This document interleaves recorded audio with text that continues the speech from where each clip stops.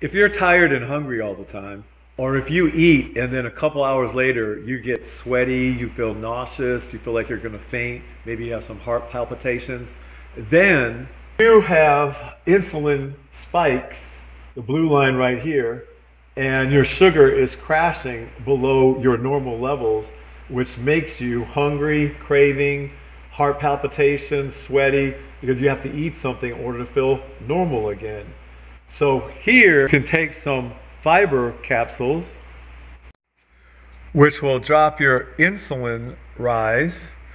They say, for example, this is the macros for a fatty fish like salmon: 6 fat grams, 26 grams of protein, 0 carbs, 0 fiber. You don't have to throw out the fish just because there's a 36.9% rise. All you have to do is add 2 fiber caps, which are 5 grams each. And look what happens to the 36%. It's well under the 15% normal rise of insulin. So the link for the fiber caps is in my bio. And as always, remember, share me around your social media friends. Look for me every morning at 8 a.m. at Eastern Standard Time, and inside Facebook with a Zoom link, 9 a.m. on Saturdays.